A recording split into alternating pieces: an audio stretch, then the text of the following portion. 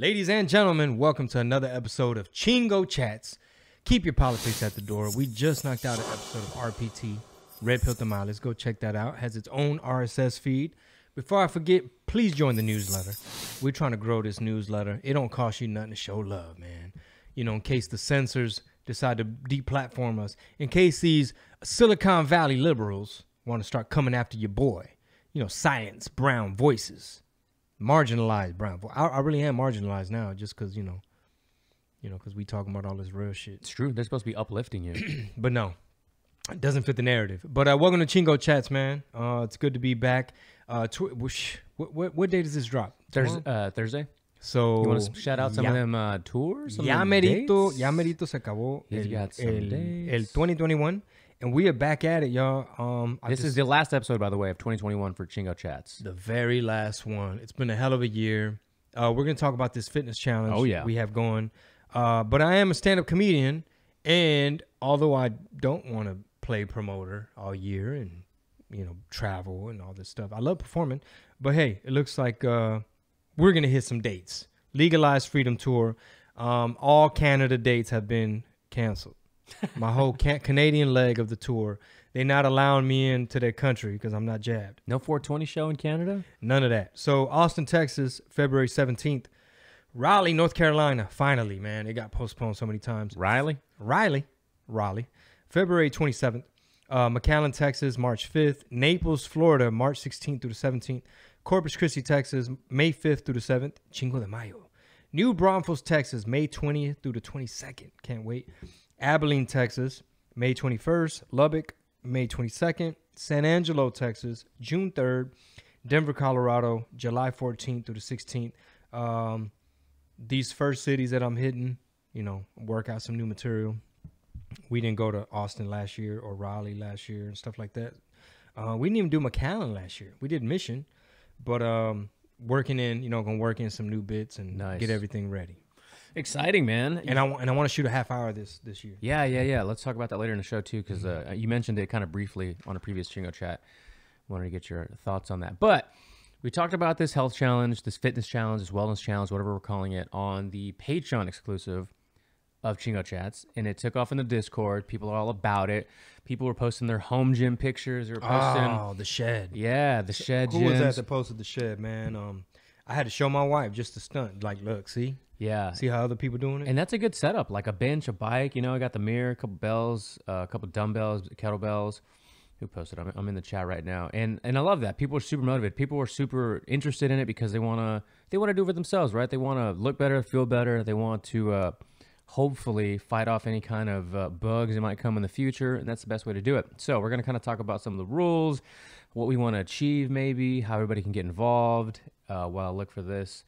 Yeah, it's R. Rico posted it. He said, this is my wife's and I set up in our shed.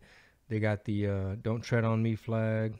What is that? Texas? Oh, yeah, they had the Don't Tread on Me Texas flag. Nice. The U.S. flag. They got it like a bench / squat rack. You could do leg extensions on that bitch. They got a rope.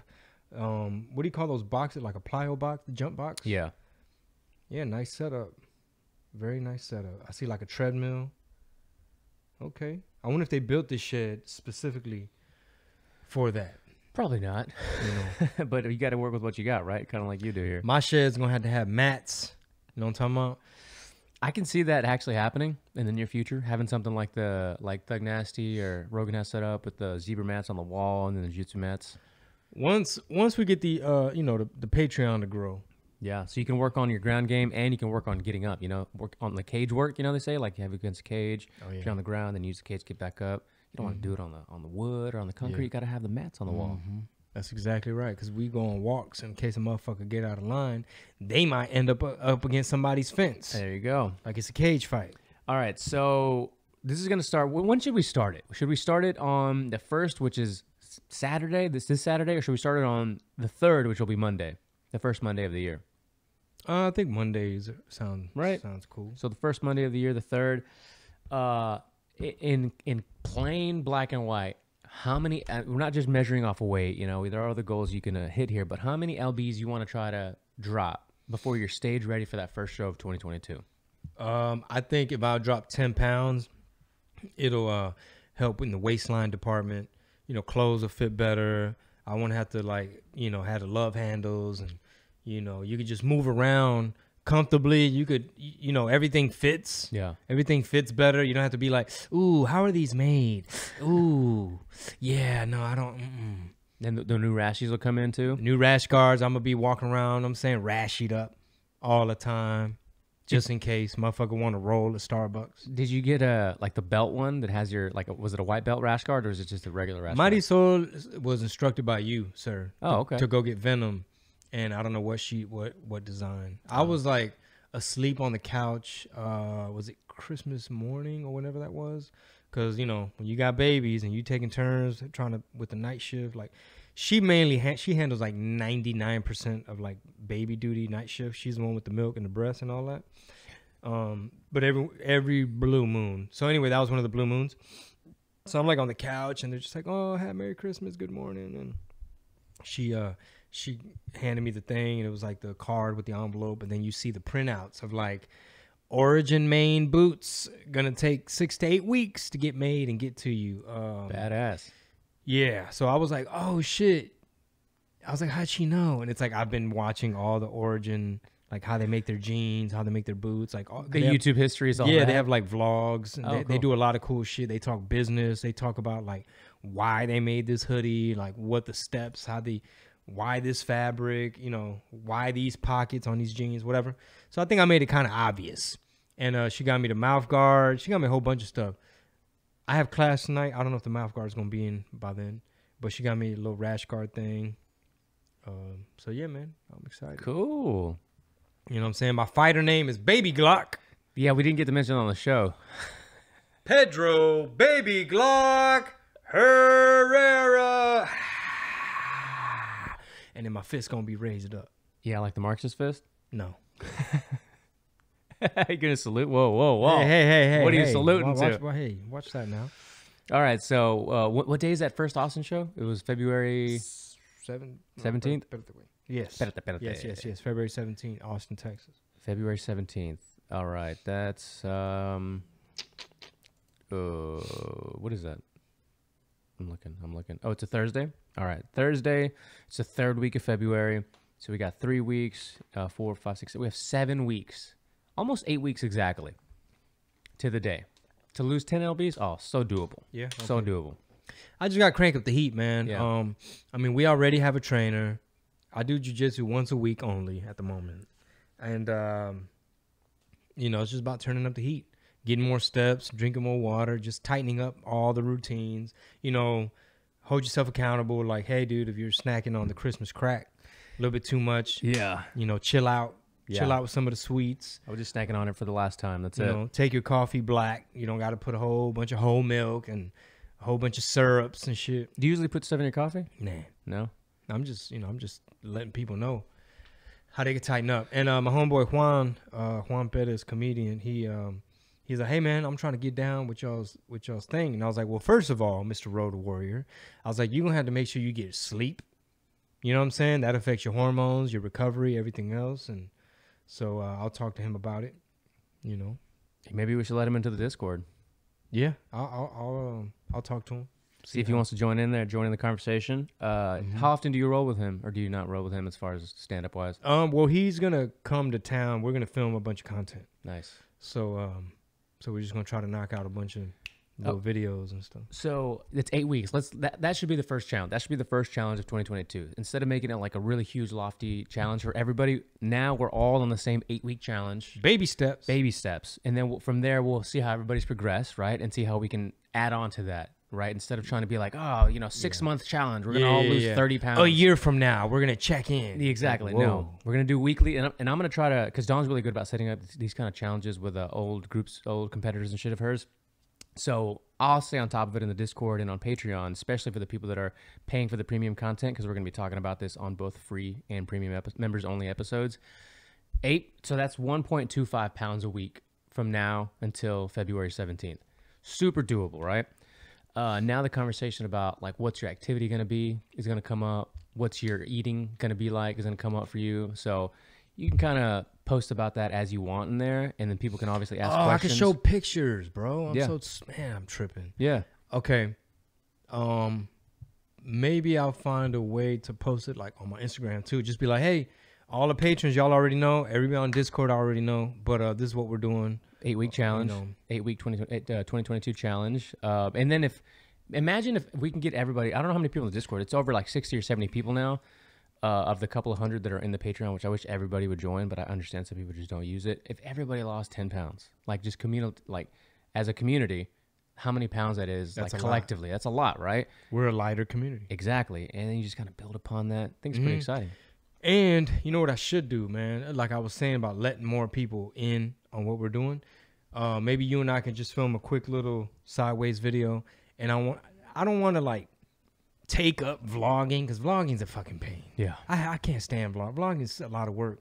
But when you're doing something like this, where it's kind of like, oh, he's doing a 8 video check-in of like, all right, guys, I only lost a pound. All right, guys, I gained 3 or whatever.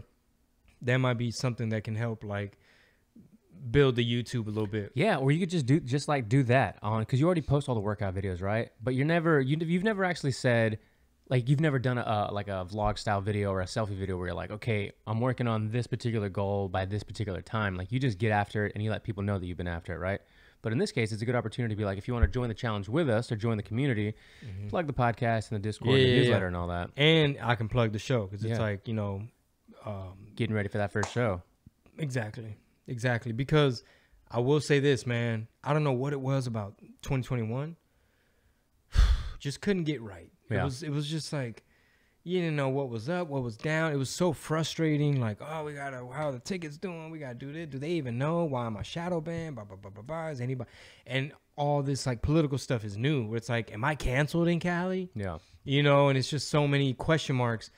Where basically my point is that even towards the end of the tour, you're like, and I now feel like I'm catching a stride in terms of like, you know, like when you have too much chaos and you don't have your systems in place, where it's like you haven't done the meal prep, you haven't hired, you know, the people, the team, or whatever. It's like you look at the tour and it's like, damn, bro, you were just behind. Like here we are starting a new tour, but it's like, no, I'm gonna be ahead now. You know, does that make sense? Yeah, totally. Yeah. Actually, just thought about it. So this is gonna drop on a Thursday, which is gonna be New Year's Eve. Or no, I'm sorry, it's gonna be the 30th. So we got 1, 2, 3, 4, 5, 6, 7, exactly 8 weeks from Thursday. So on Thursday, guys, we're in the Discord. If you're not in there, get in there.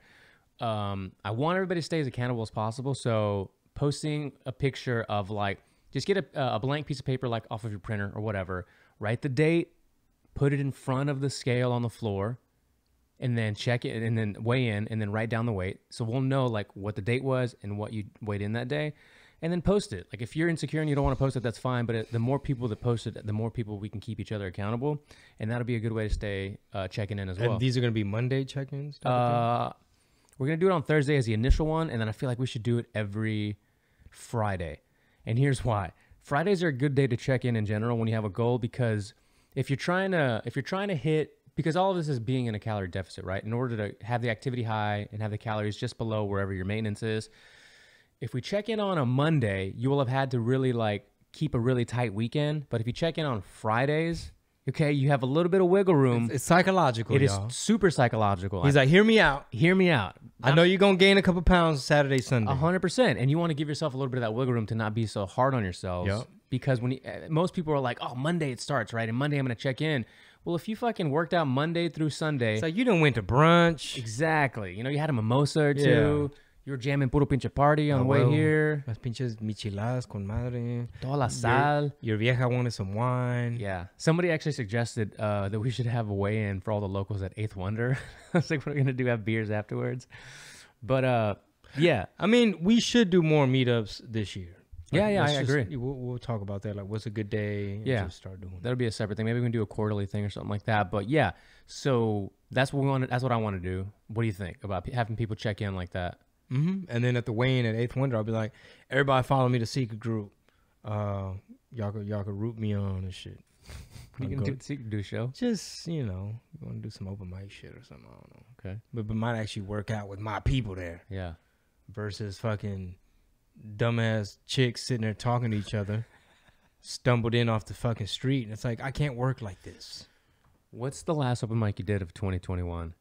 I don't like open mics, and I never did, never have, never will. And I found an old journal entry from yesterday. We're cleaning out the storage unit, and it said something like, have to find a way to navigate the murky open mic waters. Like, don't want to pick up bad habits.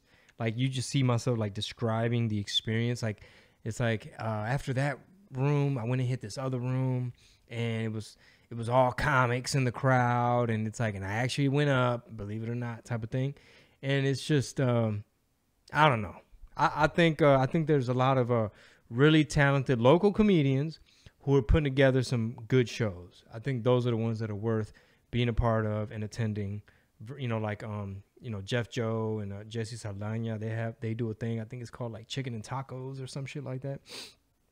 So the ones where it's actually like, okay, you'll see Grady Pruitt up there or Victor Tran, like just really funny people. Mm-hmm.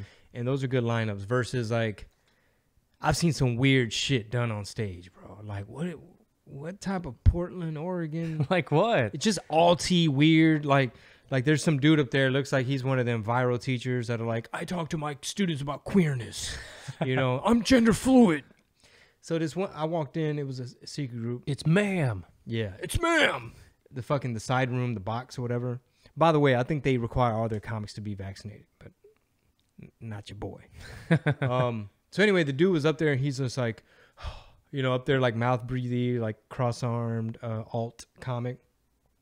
And he's just like, first of all, he doesn't even have no one's attention. He's just going on and on. He's just like, yeah, then the teacher walked out the room, so I masturbated in her desk, and then they caught me, and no, and I didn't get caught, and I wish I had, because that would have saved me years of therapy and something. All right, guys, my name's, and it's like, what the fuck? What the fuck was that? Like, who told you that was funny? Like, did you not see the crowd? Like, have you told this weird story before? Like, where's the punchline? This is just shock and awe. Like, weird meta, like a joke within a joke, weird story. First of all, speaking of jokes and punchlines, Jesus Christ. Marisol told me the story Marissa told y'all. Oh, my God. Oh, my God. I was like, I wouldn't want to follow her if she told that story on stage. It was hilarious. So she had punchlines and callbacks. Dude. She told us when y'all were supposed to come over but bailed on us. But anyway, on fight night for the pay-per-view, she came over, right, with the kids. We bailed? Okay. Yeah, y'all were sick. Okay, go on. But just throwing a little jab out there. It's okay. My feelings weren't hurt. So she told the story for the first time to anybody that wasn't like her husband. And she told it really well. It was fucking hilarious, right? And it was even funnier than what she said yesterday. But, dude, that's a crazy real story. Should we tell the listeners what she did? Hilarious, bro. Have you ever done that, by the way? Accidentally drank. Okay, don't give it the punchline. Shout out to Marissa at Juice Caboose.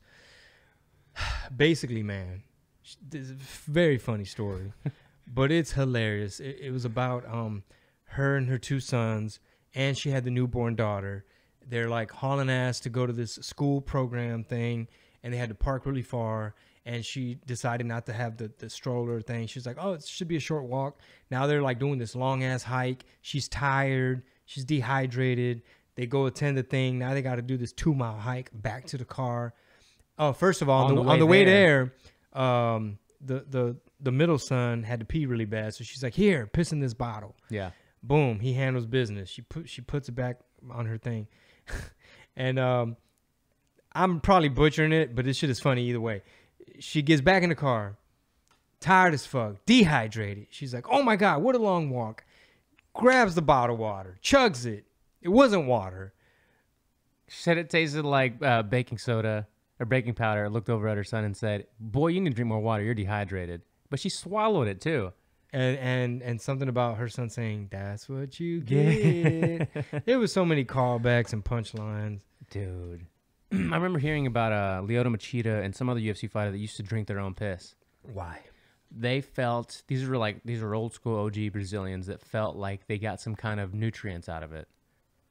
They got like some kind of recovery nutrient. Your face. Where'd they come up with this? Where do they come up with anything that they do in Brazil? Like, well, I mean, how is acai such a super? I mean, I guess maybe there's an explanation for that, but you know, they eat acai for everything. Like, it's like a superfood, right? For everything, or just like they eat it every day?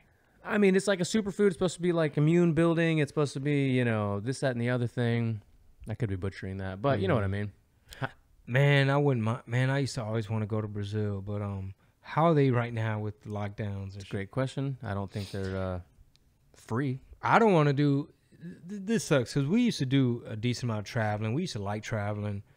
Now I have no desire because, like, who was it? Oh, Joseph. Joseph was like, hey, me and my girl going to Salt Lake City. He's like, I did want to go abroad, but... And I'm like, yeah, motherfucker, you've been listening to me. Like, telling you, like, now's not the fucking time. You fuck around, get stuck somewhere, or get caught up in a protest or some shit. But anyway, yeah, he's going to Salt Lake City. Yeah, it already works for me because I really didn't care to travel abroad that much. Only thing I really wanted to do was see the pyramids in person, and that's about it. Which ones? Just any of them. Just go to just see the pyramids. Yeah, the Mexico ones or the Egyptian? No, the ones? Egypt ones. Oh, yeah. okay, not the Mexican not ones? the motherland. No. Oh, okay. I mean, they're cool, but they're very, not like. It was very dismissive how you said that. Yeah, super dismissive. Like the real pyramids, Yeah. the pointy top ones, Yeah. not the staircase ones. yeah, none of those fucking. The smooth side ones. No. I want the ones where there's pharaohs and you know, ancient Greek god mythical creature stories about that kind of shit. Have you heard how many little vendors there are around there? Like how it's like a little flea market. Why you ruining my fucking vision? Because this is it. Look, check this out. We went to. Have you been? Not the Egyptian ones. We went to the Great Wall of China. I know, right? CCP. Went to the Great Wall of China. We went to the Mexico pyramids. I forget which one's Tenochtitlan, one of them. But you see the same shit. This is what they all have in common. It's gonna be like a Subway sandwich spot. Like it's just tourist stuff. Like people selling trinkets. It's like a pulga. So it's kind of like, okay, we're at the Great Wall, and there's a fucking Burger King right there. You know what I mean? There's a cart, a burger cart. No, it's like literally like a Burger King. Yeah. It's like your last stop. Like basically, this is where some people park, and you can buy bullshit trinkets and like keychains and just whack shit. And then you go to the Eiffel Tower, same thing. At the Eiffel Tower, people like to, because the Eiffel Tower is lit up with like almost like Christmas lights. So in the evening, the French have really figured out how to live life in terms of like after work, you get a baguette, you get a bottle of wine, and then you go sit out like on the canal. Motherfuckers out there listening to trap music and shit. It's almost like a little picnic. Or like say you're at the Eiffel Tower, there's that grass lawn, almost like Discovery Green, like right there. And you want to put your blanket and look at the thing light up. And same thing. African immigrants, Indian immigrants, like they just come out of nowhere with like a blanket over their shoulder, and it's just like, boom, y'all ain't got no wine. Here goes some wine. Eiffel Tower keychains, they're like 10 cents each. Fuck it. Give me a dozen. I'd take them home to family, right? When you get home. So, and then the cops come, they're like, police, police, whatever. And then they just take their little table blanket setup and just, and they keep it moving, wait till the cops leave. Boom, they out slanging wine and trinkets again. So all these places, it's just a bunch of trinket slanging motherfuckers. It just kills the romanticism of it. It kills the vibe, right? Where you're like, oh, this is so ancient, historic, and I'm being so worldly. And it's like, fuck, they're selling me stuff. Why do you think we have a problem with that? Why would I have a problem with it? No, I'm just generally, because I think that's also lame too. But why do you think we have such a problem with like having all this touristy shit around these like historical locations and markers? There's something just like gross about it, right? It like cheapens it. Like, oh, look, we're in Rome, the Colosseum. Fuck do you want? It's like, where am I? Vegas? Yeah. Like there's people with flyers and the dude with the fake suit where it looks like a headless guy on a suit, and people go take pictures next to him. It's like, what's happening here? You ever been to Grand Canyon? No. Have you been to anywhere in the United States that's like a big kind of like go-to touristy place like that? Like Statue of Liberty or... I mean, been to New York. But have you been to Statue of Liberty? No, like got on the ferry and like went around. Would you do all that? You can't pay me to go to New York right now. No, of course not. Yeah. We're talking about In like, the perfect world, it's like, yeah, I want to look at it. But I saw it plenty of times, like from a plane. we're talking like 10. This is all gonna go back to normal in about 10 years. You think? Yeah. Oh, okay. Yeah, maybe 20. Which kind of normal? The new normal? We're in the new normal now. So you think it's really going to go back to like America the Free and denim? And Yeah, it'll take a couple of decades. It's gonna take Really? these kids that are in their preteens to grow up and start changing just shit. start making culture? And Yeah, it's gonna take a while. Music and film and all this? Yeah, feel like you can be free again to speak your mind. Huh. Free to be the baddest bitch. It's gonna take a long ass time. But by then, they'll all be in the metaverse by then. They will be in the metaverse. It's, you know how the left is in control of entertainment, media, and all that. That's where the metaverse, I think, is going to be the media hub of the future. Like, ideas are going to form in the metaverse, and they're going to come out into reality. And those that don't want to go to the metaverse will be able to enjoy the things that are going on in there, but in reality. Does that make sense? Kind of like God's metaverse, like God's simulation. Yeah. Like where God made us to where we can sense and feel as if we're here. There you go. Yeah. Matrixy. Super Matrixy, which, by the way, I thought the movie was terrible. Oh man, I was so confused. I was too. I was like, okay, let me watch this shit again. What did I miss? I was like, Dude. so basically parts 1, 2, and 3 were worlds created by Keanu Reeves and Future as a video game, and now It was so but poorly it's written. still a simulation. It was like Inception, a simulation front inside of a simulation. I felt like I could have read the book Chingo gave me and written a better movie. Yeah, and like Doogie Howser was his therapist, but he was an agent too, and like, It was he terrible, dude. I did not like it at all. I was so confused. I was like, oh my god. We watched it. My dad loves movies, right? So they came over for Christmas Eve, and the first thing he says before we even ate, did gifts or anything, he's like, "What movie are we watching tonight?" I was like, at first thing that came to mind, I was like, "The new Matrix just came out." And he goes, "Oh, great, well, we'll watch that." I'm like, "Okay." He was falling asleep on the couch. I was like, "God damn it!" It was so weird. It was just boring. It was slow. It was long as fuck too. It was over 2.5 hours long. It just drug on. Sorry guys if you like that. I saw that some people enjoyed it. I don't know how. Yeah, I don't know. Maybe man. I'm just being too hard on it.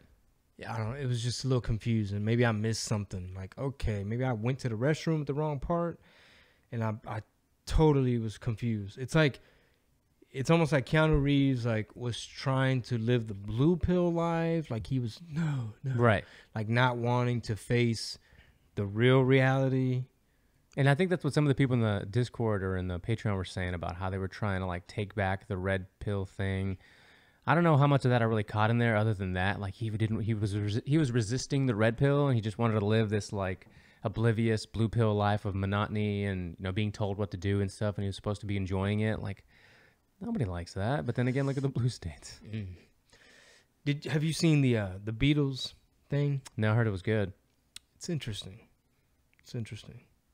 Yeah. You watch all of it? No, it's like a fucking series. Oh, okay. But they had all this footage, and you just see Yoko Ono all in the mix and shit. Yeah. Oh, that reminds me. So what I was saying was that, speaking about going back to the metaverse, Tim Dillon was on there, right? Did you hear that episode? when he was like, Rogan, Yeah. do you own real estate in the metaverse? He's like, what? No. I know you have a house. Love Tim. He's like, you got to have a Rogan coin and all this, right? And Tim's like kind of joking, but he's also all in on figuring that shit out, like NFTs and the coins and whatever in the metaverse. And then the next episode, it was Red Band. It was the anniversary episode, and Red Band's all in on that. Like he spends a lot of his time in the metaverse, like playing Grand Theft Auto.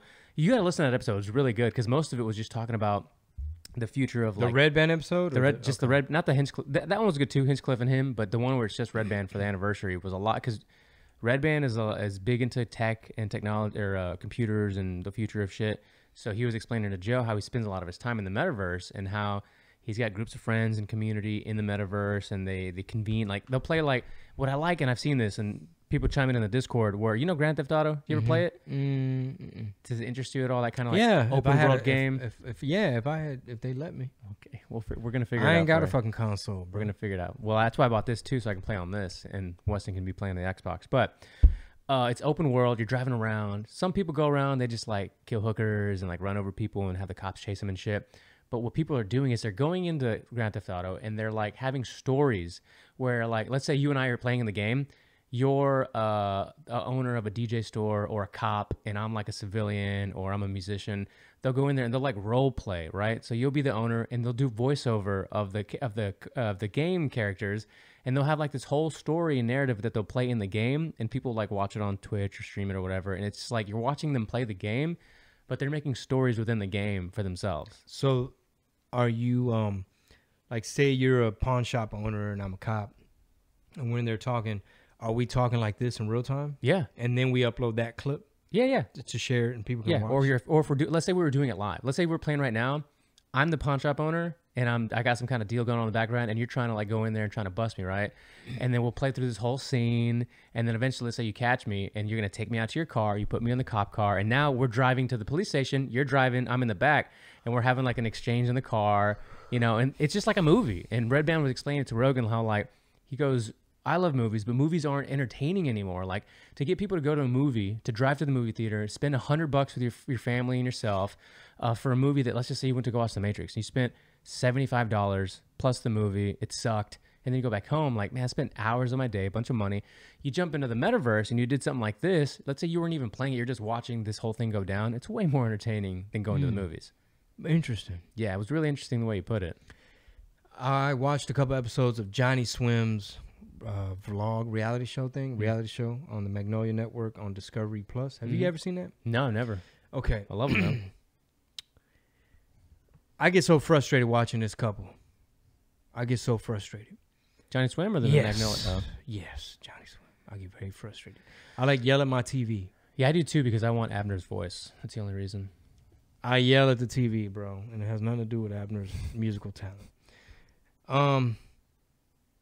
So they had an episode where they discuss, oh my God, like so many people in so many states are still catching corona, and we feel like we want to do the right thing. I told you. And postpone everything. And one of her friends, Amanda's friends, is a epidemiologist of some sort. It's like, okay, advise me. And it's like, what is the trend? Where are things headed? It's like, well, I mean, there's still cases and, the spread. And it's like, okay, cool. What that got to do with my tour, right? And my ability to go out on a stage and safely sing and fucking perform. Because they love singing, performing, writing songs. They love that shit.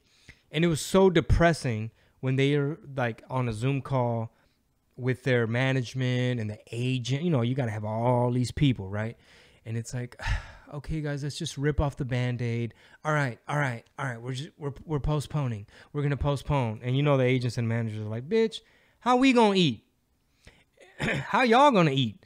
And so they're like, yeah, we're going to have to postpone everything. And it's like, that means the album's going to have to be postponed. Like, it's going to throw off everything. People already bought tickets. They're like, okay, we're going to go film the video. Well, we tell everybody how brave we were. I told you about that video a long time ago. And made such a difficult decision to do the right, remember, Rob? The right thing.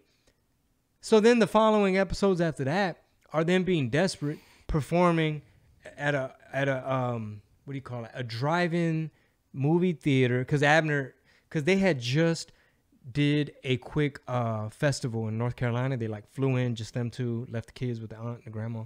And first of all, they left Florida. The aunt and the grandma left Florida to come be closer to Abner and them and the kids and shit. And now they're in lockdown ass Burbank, California. So anyway, Abner and Amanda, Johnny Swim, they went and performed, like very rusty. They had to like work out some kinks at a festival. But they were like, oh my God, this is what we love to do. This is what it's all about. I miss you. Oh my God, to be human, to be out of the house, to be performing these songs that we wrote, and this great crowd. And then they come back, and then they make that decision and that announcement. And now the next couple episodes are like, we need to perform somewhere. So then they're like, win a chance to have us perform at your wedding. And they just had everybody email, and then they pick somebody. So now they're like awkwardly sharing a microphone in front of strangers, or performing at a drive-in movie theater thing where it's like shipping containers with a projection type thing in front of a handful of fans that received an email, and it's attached to a landing strip airport. So there's like, and there's like, ding, ding, ding, ding, trying to like perform, and there's like a couple people, and it's like y'all shouldn't have canceled y'all shit. Stop watching, because they were like, you know, it's just because the news, and they literally said that, you know, it's just because the news, and you just see Abner like, I'm from Cuba, bitch. Like- I didn't want to do this. almost like, damn, do we really have to, like, we're finally gonna go back out, make money, and perform. And now, just because the news and these politicians are scaring us, like you haven't left Burbank. The rest of the country is damn near fine for the most part. I know they make y'all think Texas is piling up bodies and Florida just can't get right. They're killing everyone. Not true. I absolutely love this band, by the way. If you guys heard us mention it before, I think Mighty Soul put you onto them, right? And then, yeah, I for a long time, a friend of mine from college put me onto them. Dude, Abner and Amanda, the band's name is Johnny Swim. They're fucking amazing artists. And if you ever get a chance to see them live, it's one of the best shows, hands down. And I've seen John Mayer live, and you guys know I love John Mayer. But during the pandemic, they were one of the bands that were doing whatever they could to also do shows. Like, they did live stream sets that were phenomenal. Like, the production value of their live sets were great.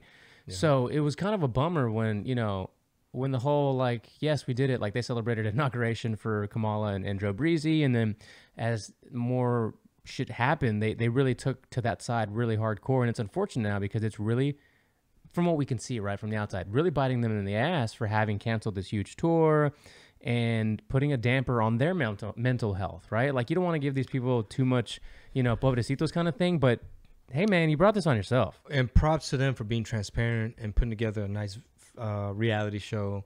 You know, I'm still a fan of everything, but then you see, well, now Abner is like, well, I need to do something. Like, I don't feel useful or anything. So he picked up flight. He got his pilot license. Oh, word. So you see episodes of, like, now she's jealous, she's bothered. Now they're having to get counseling and family marriage therapy, relationship therapy, because she feels left out, like he's being selfish pursuing this pilot thing. And it's like, you're the one that got him the lessons in the first place and encouraged the shit in the first place. And y'all ain't touring. And you know what I'm saying? Mm-hmm. Like, I mean, you're on stage. You're not going to catch corona like that. Like, it's not, I mean, I get it. Sometimes they go out there and get with the crowd. Okay, well, don't crowd surf.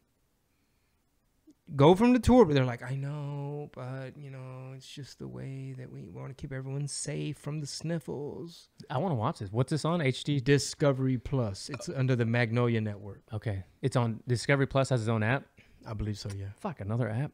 Yeah. All right. Tell Mighty Soul give you the login code. Órale. Órale. Órale, Holmes. Porfa. Porfa. Órale, móchate con el código. ¿Qué es la contraseña del Discovery Plus ese? Porfa, toma el poke. That sucks, though. Vacúnense la verga, porfa. Yeah, man. It was just, I was just yelling at the TV. Like, you didn't have to do that. Like, y'all just saw how much y'all miss performing. And now y'all over here, like, we're trying to find a way to keep the, you know, the crew active. And, you know, this particular young lady was the nanny on the road, but now she's operations manager. Like, they're trying to keep the team occupied. But you canceled your whole tour. Why? Because the news and because there's still cases of the sniffles out there. Early on, there was a bunch of Texas country artists that were putting on shows also in, like, their barns or their backyards or whatever. And as soon as they were able to do shows, they were back on the road. Like Casey Donahue or Kyle Park or Randy Rogers or whatever. They did what they could because they also needed to perform, right? So they did their online streams or whatever. Cool. They're great. People were in the chat, Facebook, YouTube, whatever. But as soon as they were like, oh, at least the state's open for Texas country artists, that's a lot of their bread and butter anyways, going to local venues in Texas. They were back on the road. It's unfortunate that because they live in California and they're in that bubble, they're not getting that same feeling that they can do the same thing. Yeah, man, it's almost like a rhetoric bubble. Totally. As well, too, because if you listen to perverted-ass CNN all day, they got a bunch of pedophiles working over there. Y'all probably don't know because y'all probably don't peep game with the real news, independent shit. So if you just in a news bubble, you're living in a cultural society bubble, and you actually believe that these politicians are making the right choices, and it's like, man, I just pity some people sometimes. It's like, man, how'd you buy into all this? Like, you haven't questioned none of it. Like what news do you watch? And when you see people outside by themselves with a mask on, it's like, what news are you watching? Yeah. I was total non sequitur. I was watching Conspiracy Social Club episodes right on Rockfin, and then Jimmy Dore was streaming live. Why did I bring him up? Jimmy Dore was talking some good shit about somebody about this COVID thing. Let me think real quick. Do you ever watch any Jimmy Dore clips on YouTube? Yeah. Oh, man. You mentioned something now that triggered it, but I forgot it. I was saying that there's a rhetoric bubble. People don't question. Yeah. You know, they believe these politicians are doing a good job, and they just go along with it. Like, we have to cancel our tour. Yeah, it must have been another, not the one we played on RPT, but Fauci talking to somebody about, it was a New Year's thing. I think, you know how he did the whole Christmas thing? Like, yeah, if someone in your family's unvaccinated, might say, now's not the time. Yeah, he went really deep, you know, again, all the various reasons about why you shouldn't gather for New Year, and you should expect more of the same in 2022, and you shouldn't let up kind of thing. And it's like everyone's going to catch it, bro. Jimmy Dore just went in on him about how none of it made sense. And again, you know, he's always has his papers in his hand. He's like, what are we doing here? I need to watch that. And then there was, Bill Gates. He had Bill Gates and someone else on the screen. Oh, it was fucking Anderson Cooper asking Bill Gates about all the shit. And he's like, and I didn't know this, that Bill Gates was like a college or a high school dropout, or he's a super like uneducated. I forgot how he framed it, but he's like, he's not as educated as people think he is. And XYZ names the things. And he's like, why do we have this fucking news guy talking to this fucking dumb guy, Microsoft guy, computer guy, about a public health issue? Like, what are we doing? And in what world does that make sense? And he goes on. He streamed for like 4.5 hours last night on Rockfin. Jimmy Dore did? Yeah. Okay. Damn. So I guess Rockfin got a lot of people over there. You know. Who knows? We might set up a show over there at some point. But yeah, man, it just really broke my heart to see this couple, like, man. And then the management, you know, they have to go along. The manager, I mean, they probably, number one, they probably think the same and agree. You think so? You don't think they're trying to like try to get them to at least do some shows? Like, maybe we can do like half venues and blah, blah, blah. They're having to do more work because now tour's canceled. So now Abner's like, we got to perform. And now he's calling his manager with the harebrained scheme, kind of like, hey, man, we got to do, how about a drive-in? I've been hearing that's the thing. And he's just like, all right, okay, well, let me fucking find. He's like, find us a venue. Like, we need to find us a venue. We just got to, he was like, there has to be a way to perform in a safe manner for just a handful of like hardcore fans, just so we can fucking get our yayas out and perform and connect and be human. And he's like, okay, nigga, now you got me. Now you got me over here fucking. Still getting the same 10%. I mean, now you got me over here doing 3 times the work. That's why, God bless managers. Management, a lot of times, they're just babysitters, right? So can you imagine? Yes, you can. Yeah. Can you imagine being somebody's manager, bro? And they just finished canceling a whole fucking tour. And check this out. He's like, okay, so I found us a venue, but remember that LA tour date that we hadn't fulfilled yet because you canceled? Well, there's a clause in there where you can't perform in a fucking 300-mile radius or whatever, right? Where they pay you, like if I hire Rob, you're going to come sing and perform at my venue on July 1st, whoop-de-woo. Okay, guess what? For X amount of time, X amount of mile radius, you ain't performing nowhere else because you're going to step on my toes because I'm giving you money. So now he's having to jump through that hoop, make those calls, get those exceptions. Like, hey, I know you hired us to do a thing and we haven't done it yet because they canceled they postponed. But they really want to fucking perform somewhere, so I'm going to find them somewhere to perform. But now I got to make sure it's cool with you. And I'm like, you got this man doing 3 times the amount of work. The album got to get pushed back. And I just started telling my soul, I was like, they must have got a good advance from that book. They must have got a good advance for that album. And they must have got a good deal for this show. Because that's the only way I can imagine canceling the tour. I mean, just like for the management to be like, all right, now I got to go jump through hoops, find another venue, call the promoter, see if it's okay. Is that common, doing that, like you can't perform within X radius? Yeah, especially once you get to a certain stratosphere level a performance. Like say you're T.I. Okay. and you're performing at an arena in Laredo, Texas. Well, you're now dealing with a certain caliber of promoter who has access to T.I. And to that arena. Therefore, they're going to have a certain caliber of lawyers and a certain caliber of experience where they know, yes, the standard contract that my lawyers designed for me to use when I'm dealing with T.I.'s management or whoever it may be, fill in the blank, it's going to already have a clause in there that says, hey, motherfucker, you're not going to be at Del Rio or wherever's near Laredo, right? You're not going to be at, you know, Carrizo Springs or somewhere the night before, my G. You know what I'm saying? If I'm giving you X amount of thousands of dollars, there's going to be a clause in there. So yes, like, if, you know, Pitbull, anybody who's at a certain level that's dealing with a certain level of like Live Nation, House of Blues, like just a big promoter, arena theater. You know, when Belly Beto was at the arena theater, I don't know if they dealt direct, but if there was a promoter, they're probably like, yeah, you're not going to be in Conroe. You're not performing in Katy the night before. You're not doing the Sugarland Arena the 2 days before. You're not going to go bleed Houston and then come do my show and I'm sitting here goofy talking about why ain't nobody here. Okay, that makes sense. It does make sense, right? You got to cover your ass. Yeah. The arena theater right there, like going south, 59 South, that's where the Benny and Beto show was? Beto was, yeah. Oh, that's cool. You ever seen MMA fights there? One time I walked in Damasio Page. I was cool. part of the walk-in crew. Word? Yeah, man, I was part of the walk-in crew. Okay. Yeah. My bad. And I was holding up the banner with the sponsors. And I had to make sure I mean mug the other team. All the other coaches, I had to mean mug everybody. Do you have your Canelo wig on? No. That'd have been way better. Yeah. Next It's time. like, look at little chubby Canelo. Look at this fake-ass little Canelo. I'll help you turn sounds off if you want after this. Yes, sir. My wife got on my ass. You need to be wearing your watch. I'm like, man, fuck this watch. Well, turn all It's all cracked and shit. turn off all the notifications minus your activity, just so you figure it can out. keep track of that. You'll show me how to do that. Yeah. So moral of the story is don't cancel your tour if you've got everything lined up ready to go. Why do that? Unless it's like literally we have what is it, like a World War Z kind of pandemic coming or out there. But Like a real one. like a real one. It's a bummer, man. And then they do all that, and then they're probably like, I mean, think about it. How long ago was this decision made, and what was happening? And now you got Omicron. You know what I'm saying? Yeah. Like the mildest of the mild. They're probably like, well, and we fucking canceled everything.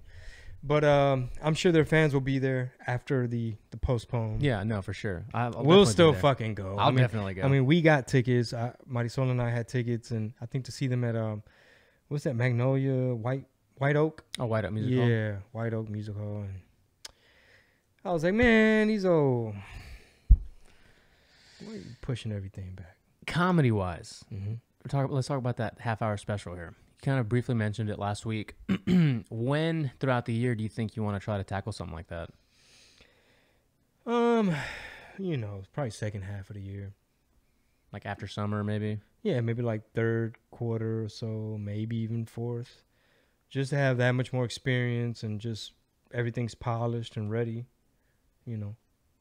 After that, our weight loss challenge. After a few of them.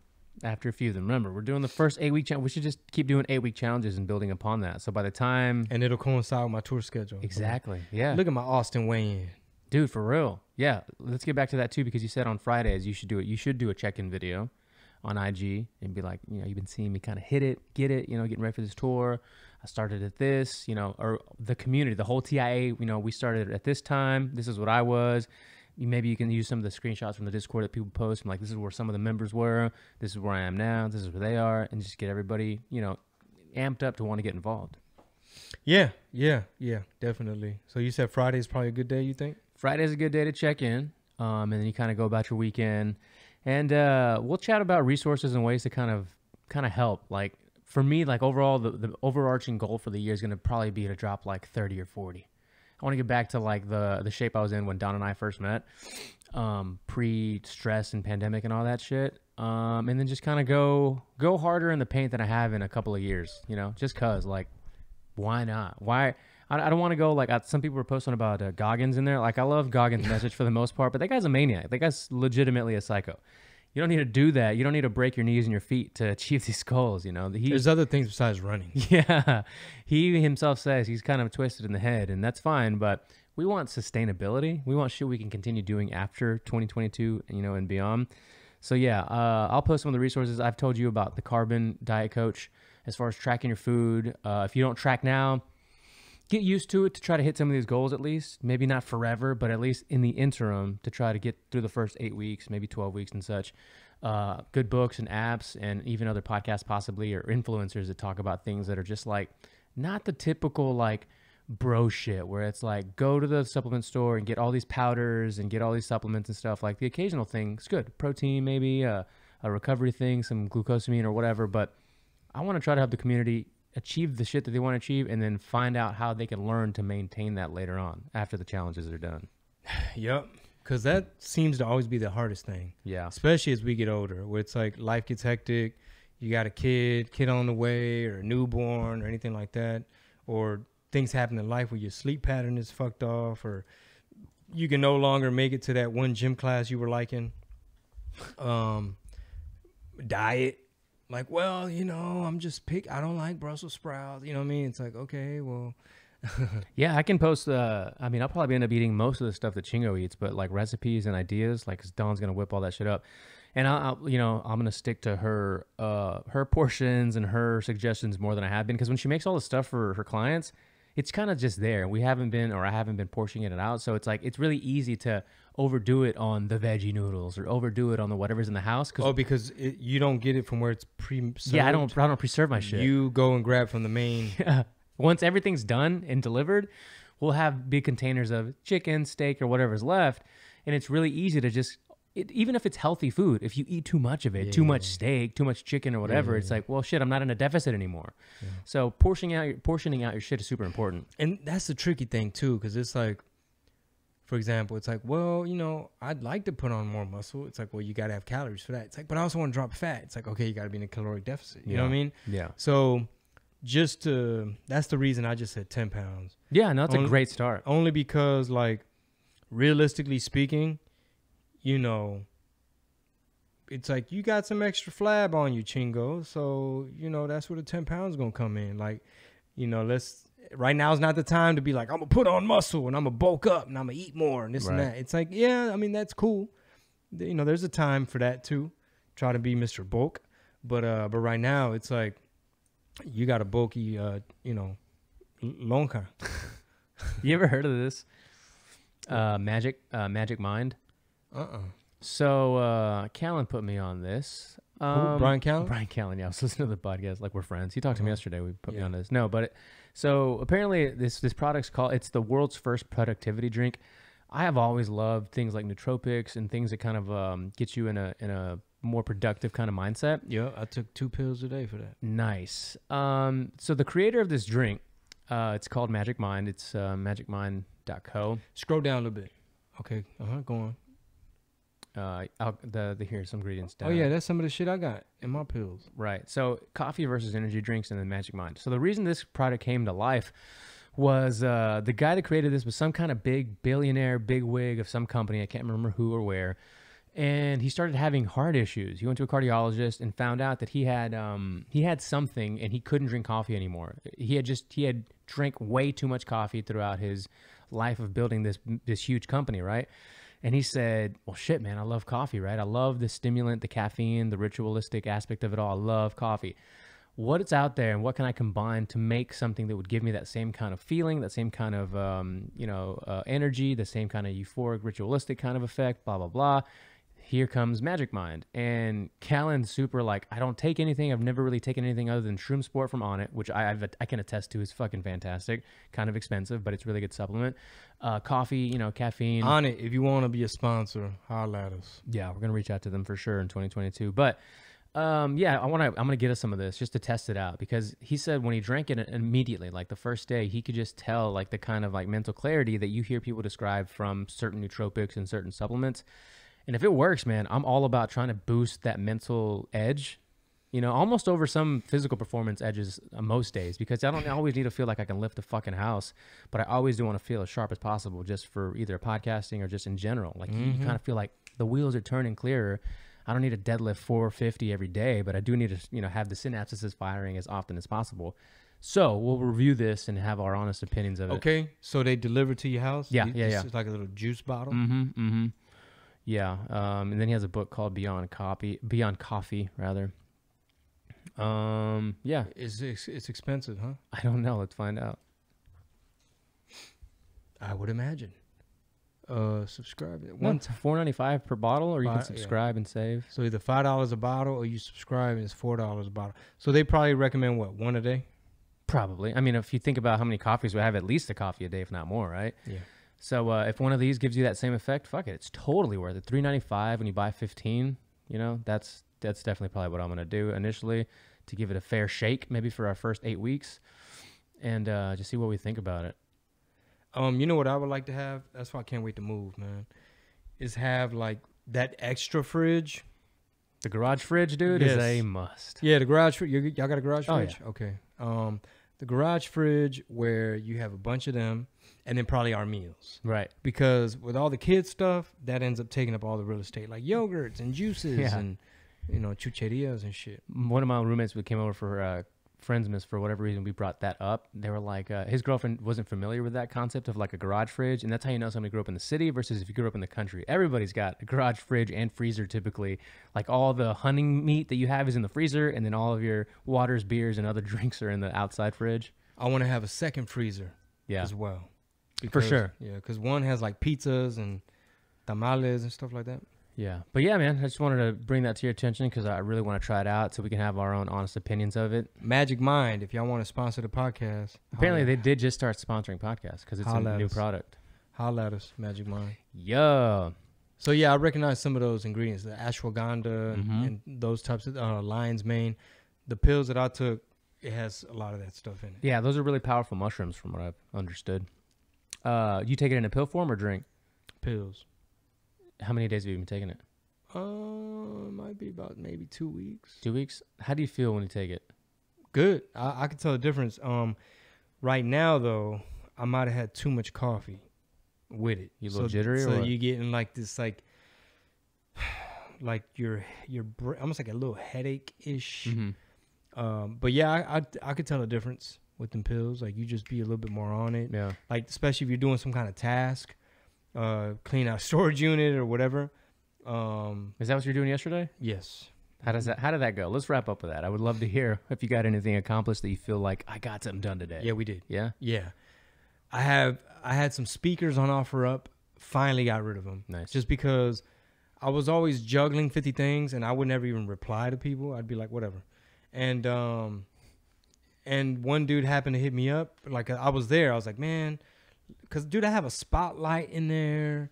I got like a fog machine, another little logo spotlight thing that got stripper pole. No, none of that. Speakers and all that stuff. But anyway, a DJ thing. So, buddy, I said, hey man, I'll let it go for that price if you get it today, because I don't want this shit in here no more. Like we need to make room in this bitch. And then you know that big podcasting table. I was trying to see if Joe wanted to get it, and he's like, yeah, no, I'm good, G. And I'm like, fuck, this motherfucker's still in here. So anyway, buddy came, picked up the speakers. I'm like, all right, bet. That's one less thing. And I bought those when I first started doing stand-up before I got into the improvs. So I thought I was going to have to have all as much. I had to have my own mic stand, my own stool, my own spotlight in case. Because in the beginning, bro, like, I can't even remember what venues we were doing. You know, it wasn't comedy clubs. Yeah. So yeah, once I started getting to the clubs, it's like, okay, there's no need for that anymore.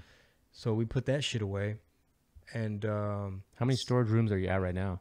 We have 2 units. 2 units? We have the downstairs one where it's like decor, holiday decor for every single holiday you can think of. So we haven't got to that yet. I want Marisol to be like, hey, which Valentine's Day decor setup, like which Christmas setups, which set of the 3 sets? Yeah, because it's like it's the Grinch theme. There's Candyland. There's this, and there's like, you know, boom, boom, boom. So we did get a lot accomplished. Like we had a ton of winter clothes. It's just like years and years and years of like, oh, you got you know shopping for stage. You know, you need this. You got to get one of them, and you got to get a couple of these, and you know, oh, you got to have these sneakers. It goes with that, and then people give you shit too. It's like, check out these sneakers. You could have a pair of these, and then it's like, Joe, now you can have them. But anyway, we did get a lot accomplished because I gave Joe a bunch of stuff. I was like, Joe, put all this shit in your car before Marisol gets here. So she's not like, hey, you can probably wear that again, or like, hey, that was a really nice coat. You know, what if one day you might want to. That could be a state's, outfit for the future. Nah, it was like a huge coat. And I was like, Joe, you're going to Salt Lake. Maybe take that. And then I was so proud of Marisol because she had a ton of clothes in there. And sure enough, dude, like, she got rid of a lot. She's just like, yeah, I know I'm going to fit this again one day, but, you know, fuck it. By then, I'll just get something else. And I think it's maturity, man. It's like you go through phases where you're young, you're single, you ain't got no kids, and it's all about, like, for her, it might have been like, oh, purses and bags. Like she's almost like a collector, but she appreciates fashion and things like that. So her personality was like, I like it, I dig it, I want it, I'm gonna get it, versus I like it, but I don't have to have it. You know, like, I like it, I dig it, I appreciate it, like to look at it, would love to wear it, but I don't need it right now. You know? Yeah. And I just keep telling her, like, hey, look, next house, we'll have more elbow room, next house, you know, cause shit, you don't think I want a Peloton and shit like that? You don't think I want a boxing bag or the barn that these Texas artists, you know, you mentioned? And it's like, you know, hopefully, you know, what the main thing we need is like the girls need a playroom. Oh yeah. Like a game room of some sort where it's like all y'all shit is over there. Hey, I'm going to airdrop you this picture. We can go out on this. Tell me if this is something you have in mind, potentially like what you want. I went out to my parents. Actually, yesterday, 6:30 in the morning. Mijo, I need to put the bumper on the 18-wheeler. Can you come help me? I was like, okay. So I had to go up super early. So that just kind of went up around that area. This is in your parents' area? Yeah. So that guy, my dad knows him. He's a farmer kind of character, but he just built that barn dominium and then a barn right next to it. Super dope, right? So that barn thing is almost like a 4-bay huge garage. Yeah. And what is he keeping there? Equipment, tractors? Yeah, tractors and stuff. Yeah. Yeah, I wouldn't have no fucking tractors in my Well, no, but that's what that would be like headquarters, right? Or you thinking about like the big barndominiums where you live upstairs and you have like production downstairs? Nah, I like this. Where it's separate? For example, would be like the house part where it's like that's where you're at with your family. There might be like a little theater room or a TV room. You can entertain. If you have guests over, there's like a bar. You know, like the nice big open kitchen attached to the nice big open living room, maybe like a little view. But basically, you got all your guns, your ammunition.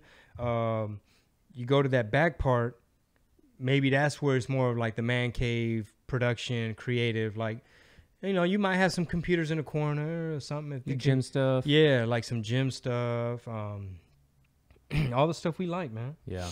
Yeah, that's the dream right there. Look at that. That's beautiful. That's nice. And then you got like he's probably got, I don't know, 10 plus acres in the back. I wonder, what does he do with all that?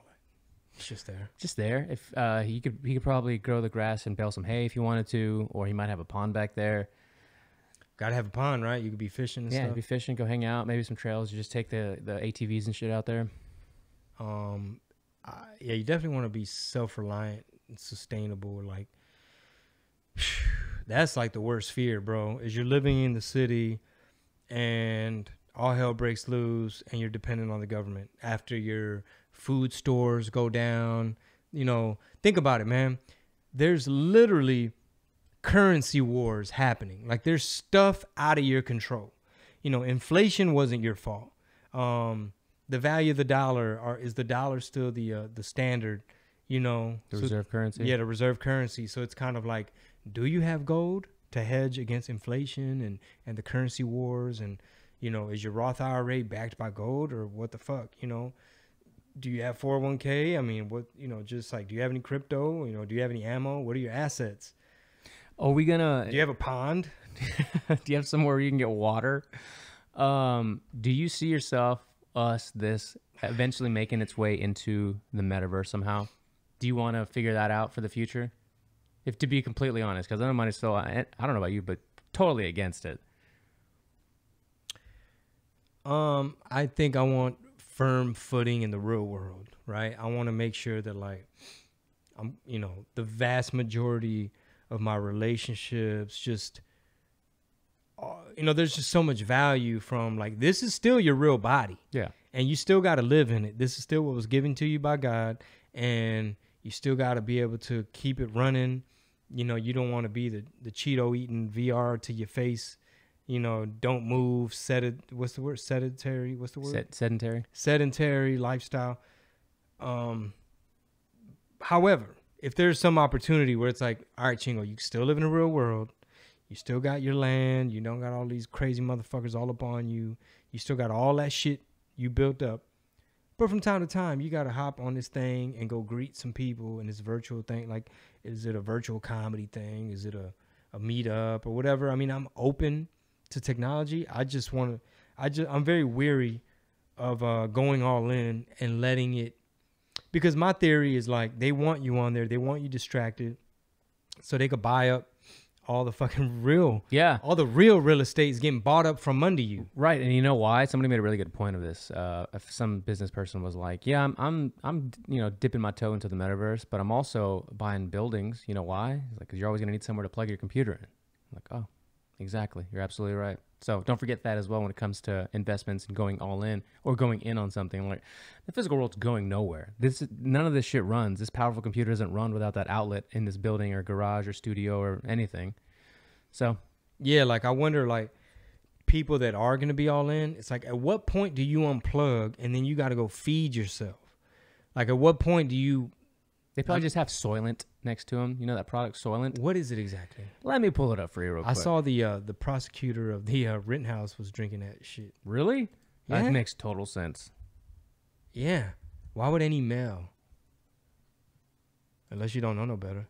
Like Joseph, when he went vegetarian for a little while, yeah, I started calling him Soy Boy. Yeah, yeah, that's right. I started telling him like, hey, bro. So the whole idea of this product, I think, was to not have to eat food. You would just have to drink this and you'll get all of your nutrients in it. So this bottle, it's 400 calories. How to read nutrition label. Yeah. Let's see what's in it. Ooh, I can't even read that shit. It's a bunch of chemicals. Is it just mainly soy? Soy and chemicals? What's the first ingredient? Soy something. Soy protein isolate. Okay, so soy protein. And then canola oil. Canola oil. Maltodextrin, isomaltulose-soluble corn fiber. This sounds disgusting. Some little vitamins and shit. I mean, if you're a male, you should avoid soy at all costs. But look, they got creamy chocolate. So let me ask you this: how did this product hit your radar? Somebody was on a podcast talking about how they were just trying to optimize their decision making. Basically, people like humans, we're really bad about making decisions. Like if we're given too many options, you're gonna just fuck off time. You're like, I can't decide. Like, just give me whatever, right? They wanted to try to optimize their daily schedules, and eating to them was a headache. Eating to them was a nuisance. So they were like, I don't care what, as long as it gives me at least the bare minimum of what I need, just give it to me. And this product was what came across their desk. And it was a dude? It was a dude. Yeah, and they were like, all right, that's fine. Like, I think he was kind of like a nerdy kind of guy, so he just wanted to be on his computer coding or doing whatever the fuck he was doing. And he's like, I don't have to go to the kitchen and cook something or have somebody cook me something or take all this time to digest this food and make me kind of bogged down. And so he was building up a really good case for it. But in the long run, I don't know how that is really going to benefit you versus eating some fucking chicken and broccoli. Klaus Schwab would love this. The World Economic Forum would love for you. Zuckerberg would love for you to just have a little straw down your little gullet with these little soy, bunch of estrogen pumping in your body, fluoride and shit in your body. You don't want to rise up. You don't want to fight. You don't want to do nothing. You don't want to ask no questions. You just all in the metaverse over there with Zuckerberg. With Zuckerbuck. The last episode of 2021, man, for Chingo Chats. This is it. Thank you guys for an amazing, amazing year. I know it was crazy. I know it had a couple twists and turns. That's just called the fog of war. However, I like that we're discussing a lot of stuff for optimization and this long-term wellness. And it's not about the scale. It's not always about biceps and shit like that. You know, we all want the same things, man. We just want to live a productive life and have an enjoyable time with our loved ones. So hopefully this show could be a way that we can all just, you know, have some community, be human. Hell yeah. Optimize. Jocko Willing style. I went straight Jocko Willing at the end. You gotta come in here and throw some high kicks and get those Origin boots. Yeah, man. Yeah, that's what it's about. So we appreciate you guys. Y'all are the best. Happy New Year. Happy motherfucking New Year. And I don't want to see 2020 no more. I don't want to see 2021 no goddamn more. It's all about that deuce, double O, deuce, deuce. You heard me? Sas. Be safe. Peace.